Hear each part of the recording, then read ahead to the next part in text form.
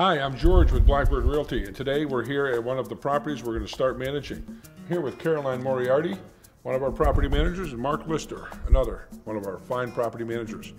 And we're going to evaluate this house, make it most rentable, and also to examine it for risks. Let's go. So Mark, tell me a little bit about the house. How many square feet is it? It's about 4,100 square feet. It's a 5-bedroom house. What do you normally do when you first take the property over? Well, we want to assess what we need to do, risk assessment, and also what's going to be required to get it rental-ready condition so we can get it on the market. So we want to first check the paint. Do we need a paint job, or can we get by with maybe just a touch-up? In this case, the paint's in pretty good shape. We're just going to get it a little bit touched up. Plus, as you can see, there's no blinds behind us. So we're going to get a bid on that to put blinds in those windows. So we're in the kitchen of the house that we're taking over, and Caroline's going to explain what she does. Caroline? Well, what I'm going to do is I'm going to take an inventory of all the amenities in the kitchen.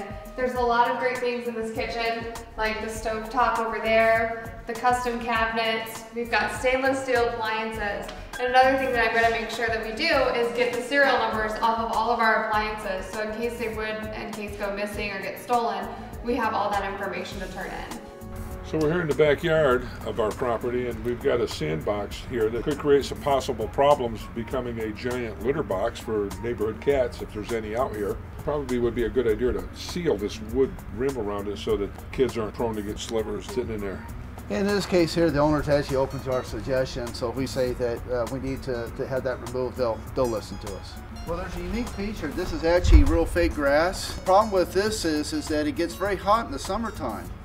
But the owner added some sprinklers, so they can actually water the fake grass to keep it cool. Well, that's a good idea. That's a really good idea. Other area when you take over a property to examine is the air conditioning equipment. Make sure that it's still here. And Mark's going to tell you about that and how expensive it is. If they get back here and they steal the air conditioners, it's very expensive. It can cost the owner for $2,000 to $5,000 per unit. So one of the things we can do is get a bid to put a cage around that and keep that from happening. The other thing we want to look at also is the insulation around the return lines. Check that, make sure those are in good condition as well. So we're in the master bedroom, which has a retreat and a large closet. Caroline's found a couple of things in here that she thinks needs to be done. So what do you think, Caroline? I think for this room it is in pretty good shape. However, there are some spots on the baseboards that definitely need touch-up paint. So I think for this room, all we would really need is a touch-up paint on the baseboards, a couple spots on the walls, as well as making sure the carpets are cleaned.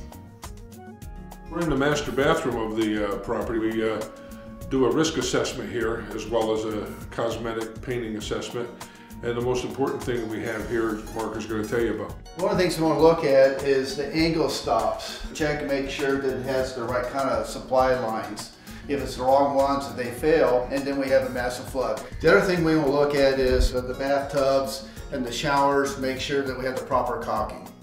A lot of the stuff that you do when you check a house has got to do with angle stops underneath the sink, light bulbs that work or don't work, but sometimes there's big things that people miss, and Mark's going to tell us about that. We have a staircase here, so we want to just check the staircases, make sure that they're secure. The other thing too is on the stairs themselves, we want to make sure there's not a tripping hazard. But also we're looking at the features of the house, and one of the features that this house has is big cathedral ceilings. And this one has crown molding. One of the features we have here is an in-ground electrical supply. It means that you could put a lamp here, a little table here. Christmas tree. Christmas tree. We're in the garage of our property we're taking over. And Caroline's going to talk to us about what she always looks for when she inspects this area of the home. Caroline? Yeah, you would think checking your garage, there wouldn't be too much to check, but there actually is. We want to make sure we look at the floors to see if there's any excessive oil stains. It could be a slip hazard, and also it doesn't show very well when it looks dirty like that. This property has a water conditioning system, so I want to make sure that I make a note if it takes pellets, what brand, as well as any contact information for this system. Another thing I'm going to check is the water heater.